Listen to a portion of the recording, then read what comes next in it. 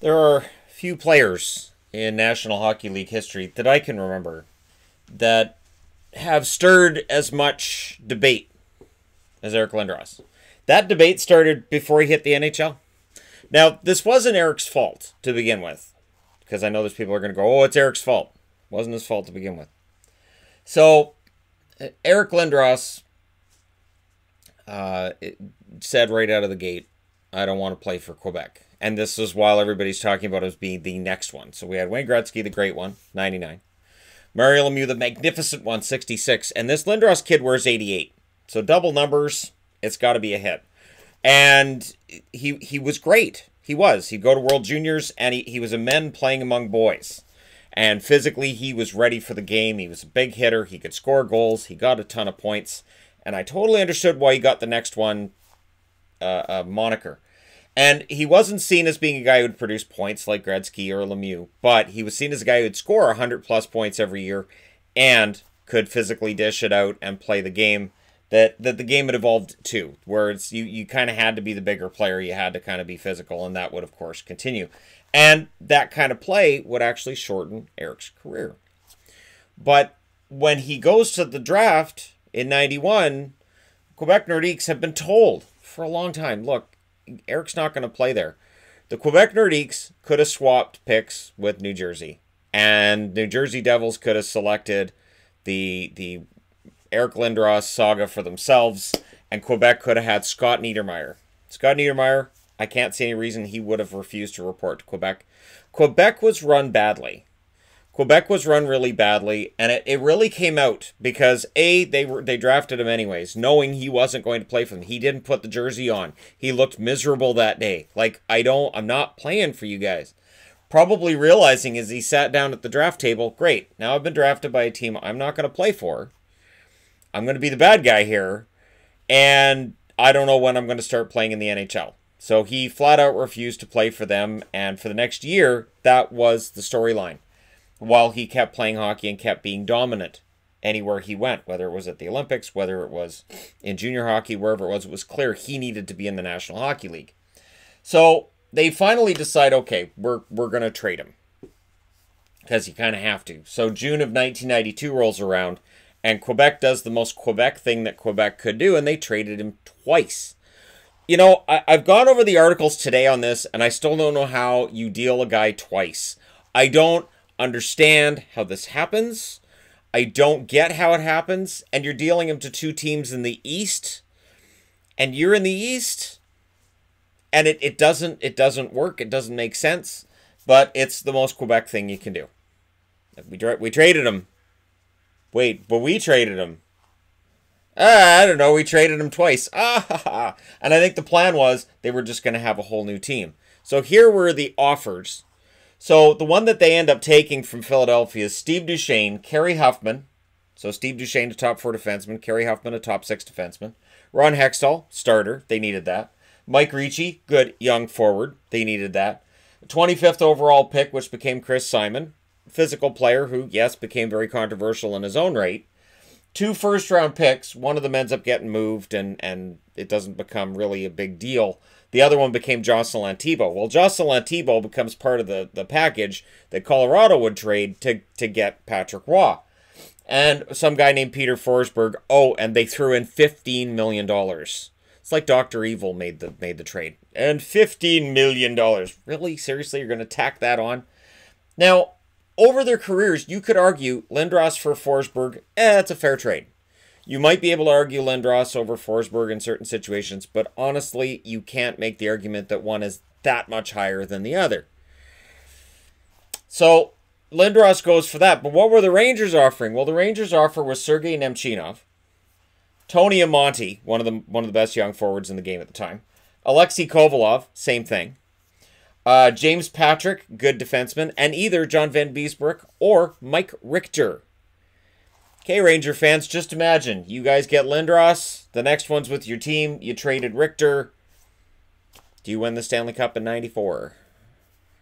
That happens to the Rangers in 94. Multiple first-round draft picks, apparently, and $20 million. So those were the trades. and they end up sitting down with an arbitrator who I'm sure goes, wait, all right, explain this to me again. You traded him twice. Do members of your organization not talk to one another? And you wondered why he didn't want to go and play for you, right? I think the whole thing bore out why Lindros didn't want to play for Quebec. And it wasn't really I don't want to play in Quebec City. It was, I don't like this, or this organization is a no for me. So he goes to Philadelphia. 92-93, 61 games played, 41 goals, 34 assists, 75 points. Right out of the gate, very, very good. Misses significant time, and most years in his career he does. 65 games played the following year, 44 goals, 53 assists, 97 points. He is on his way. And Eric Lindros hockey cards, as hot as they were before he reached the NHL, they actually, you know, became more and more popular those first couple of years, because now we see him in the National Hockey League. He's excellent. He's just got to stay healthy. That's it. 94-95, arguably his best season. And he ties for the scoring lead with Jaromir Jagr that year. It's a lockout-shortened season. 46 games played by Eric Lindros. 29 goals, 41 assists, 70 points. He's tied for first with Jaromir Jagr. Jagr wins the scoring title because he has more goals. Goals is the tiebreaker. 32 goals, 38 assists, 70 points. 48 games. Lindros, Ontario-born kid, tied for the scoring lead with a guy from the Czech Republic. Cue Don Cherry, who lost his mind at the idea that Lindros plays 2 less games than Jagr. Lindros clearly should have been declared the Art Ross winner. Goals, that's silly. They should go by points per game. And he was on that for a while that year. I remember. Now, that was the year that Lindros debuts in the playoffs. 12 games, 4 goals, 11 assists, 15 points. He's a first-team All-Star that year. Not only that, he wins the Hart Trophy. He wins what is then the Lester B. Pearson Trophy, which is now the Ted Lindsay Award. And yeah, this is his year. This is it. Eric Lindros has arrived. 95-96 takes place.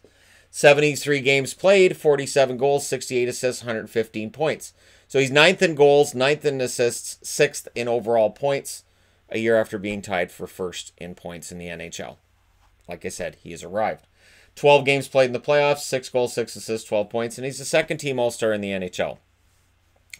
And that's where being healthy and being 100% ends. For Lindros, that's where that storyline ends. 52 games played the following season.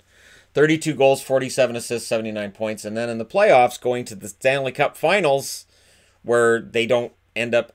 they got swept in the Stanley Cup Finals by Detroit. 19 games, 12 goals, 14 assists, 26 points. Lindros very, very well... Lindros playing very, very well. And that's with Leclerc and Renberg, of course, and the Legion of Doom line and all the wonderfulness that brought, and being the most feared line in hockey. But ultimately, the goal is winning the Stanley Cup. And they fall short.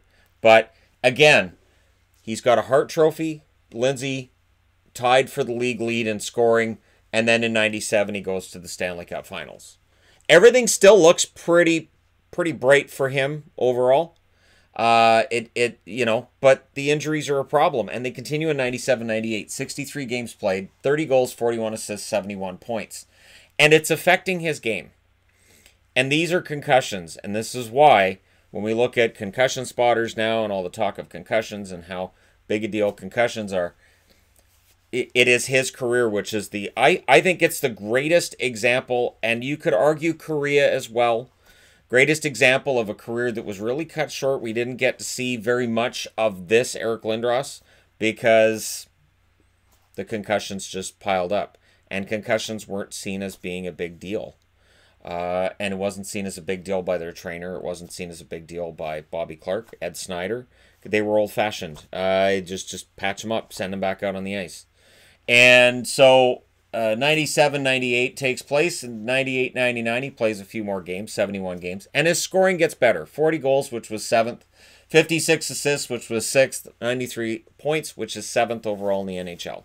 So things look like they're getting better. It's 99-2000 where things finally break. The battles between Bobby Clark and Eric Lindros, or between Bobby Clark and Eric Lindros' parents, depending on who you listen to on this, basically being, if Eric could stop listening to his parents, I can get him on a plane and he can die. That's kind of the idea behind all this. Well, Bobby Clark said he wasn't trying to kill him by putting him on a plane, but 55 games played in 99-2000, 27 goals, 32 assists, 59 points. And in the playoffs, he played 2 games, had 1 goal, and that's when Scott Stevens decided to absolutely drill him into the middle of, well, the 2001-2002 season. Now, I'm going to read you guys from an article in the Inquirer, the Philadelphia Inquirer, June 7th, 2000, written by Frank Fitzpatrick. When Keith Jones awoke between 6:45 and 7 in the morning on April 2nd, 1999. So April 2nd, 1999 is right in here. And this is the day where the relationship between Lindros and the Flyers is seen to have broken. And though he plays the following season, it's not a good experience. He's shocked at how Flyers center Eric Lindros' condition had deteriorated overnight. His roommate lay pale and gasping in a bathtub of warm water in their Nashville hotel room. Something was seriously wrong, far beyond the rib bruise that team trainer John Worley had found after Lindros complained of chest pain during a game with the Predators the previous night. In fact, so much blood was seeping into Lindros' chest cavity, 3 liters in all, that his lung would eventually collapse. So he has a collapsed lung. Jones called Worley, but another 3 hours would elapse before Lindros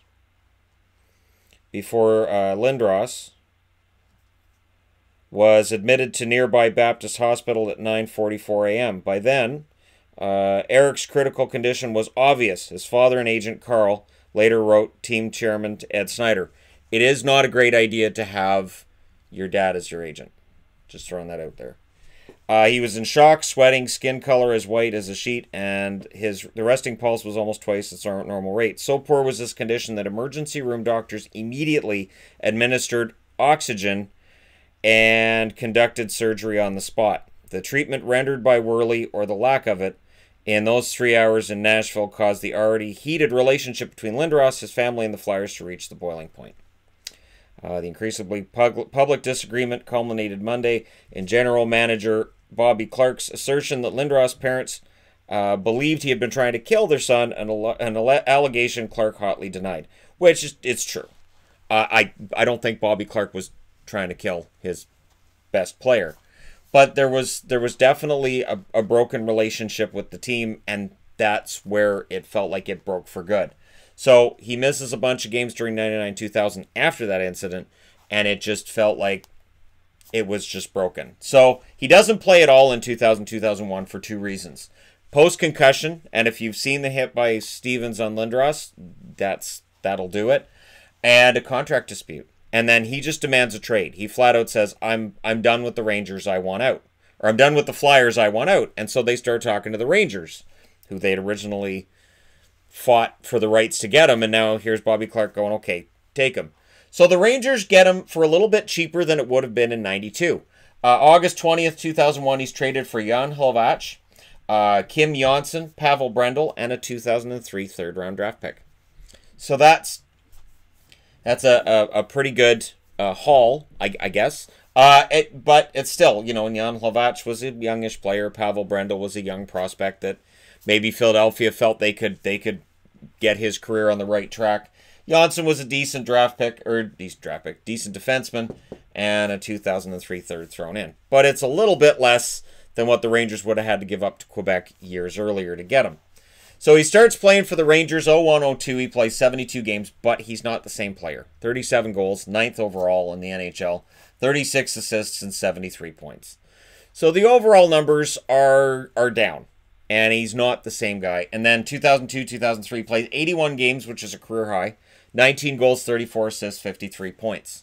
But that is the last full season he's going to play in the NHL. Again, the concussions. And by today's standards, there's no way Lindros is on the ice for a lot of these games. There's no chance. But we don't have concussion spotters, and concussions are still not being treated as seriously as they should be. 39 games in 2003-2004, 10 goals, 22 assists, 32 points. Lindros is one of those guys that you look at the loss of a season in 04-05 and think, well, maybe that can help lengthen his career. He has a year off. He can rest. He can relax. So his contract expires. He goes to the Toronto Maple Leafs, plays 33 games in Toronto, 11 goals, 11 assists, 22 points. I felt bad for Lindros in Toronto because I think there was a lot of hope, and I understood it from Toronto's aspect, that there was a lot of hope that Lindros could resurrect his career in Toronto, and him wearing a Leafs jersey and, being a good old Canadian boy, and we can get this done. I felt bad for him because he wasn't going to live up to any of that expectation. It just wasn't going to happen. So his career ends with a one-year contract in Dallas. He only plays 49 games, 5 goals, 21 assists, 26 points. Nowhere near. Absolute shadow of the player that he had been for the Flyers in the mid-90s. It was shocking just how the concussions and all of the injuries piled up on him, and it led to this. Now, in the playoffs, he played 3 games for Dallas, no points, and he retires November 8th of that year. So he kind of went out with a whimper. 760 games played, 372 goals, 493 assists, 865 points. In the playoffs, he played 53 games in his career, 24 goals, 33 assists, 57 points. Now, the interesting thing for me is Lindros. Did he belong in the Hall of Fame? And that was immediately the conversation when he retires. Okay, so that's the end of his career. Does he go to the Hall of Fame? And there was a split down the middle. I want to say it was 50-50 in most people that I was talking to as to whether or not he belonged in the Hall of Fame. And I was kind of leaning towards no. I was kind of leaning towards he had a great start to his career, but it wasn't that long that he was at that elite level. So I don't know. I'm kind of leaning towards no. He did, for me, he didn't play enough, or he wasn't dominant long enough. But he does reach the Hall of Fame in 2016, so he did not get in on first ballot. He didn't get in right away, but he does get in. Now, the Hart Trophy, the Lester B. Pearson Trophy helps. If you win the Hart Trophy, you have an excellent chance of making the Hall of Fame. Very good chance of making the Hall of Fame. And January 18th, 2018, the Philadelphia Flyers mend their fences, and number 88 is retired by the Philadelphia Flyers. And he's been employed by the Flyers as an ambassador. So there's something to be said for the Philadelphia organization saying we need to make peace with this player, who was a huge part of this franchise for around a decade, almost a decade. But it was a turbulent time in the NHL. It was a very turbulent time. And that trade absolutely set up the Quebec Nordiques so that when they went to Colorado, they could make the Patrick Roy deal, and they win a Stanley Cup. Without Eric Lindros being drafted first overall by Quebec, maybe Colorado doesn't win a Stanley Cup.